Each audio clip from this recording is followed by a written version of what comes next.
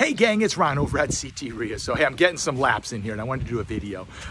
Hey, first and foremost, I'm super excited to see everybody Monday night live in Rocky Hill. I fly into Connecticut. I think I get there Sunday night. And so Monday night live in Rocky Hill, go to CTREIA.com. We got Charles Dobbins in and I'm super excited. We don't get a guy like that very often, every couple of years maybe, but we convinced him to fly down and he flies in his own plane, by the way. What a baller. For Monday night live in Rocky Hill, but also we convinced Charles to donate his time for Tuesday night down in Stamford, so for Fairfield County REIA. So go to CTREIA.com, grab your seat. He's one of our most popular speakers every couple of years that we can get him in here, okay? So super excited to see everybody. I'll be there myself. So secondly, okay, so today's video is a little bit of a tip based on what somebody posted on Facebook. And it's, I don't know this person, but it was a good question they posed.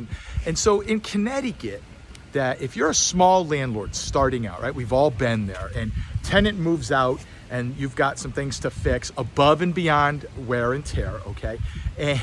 And you're not supposed to charge for your time legally in the state of Connecticut. How stupid is that, right? Like your time is supposed to be free.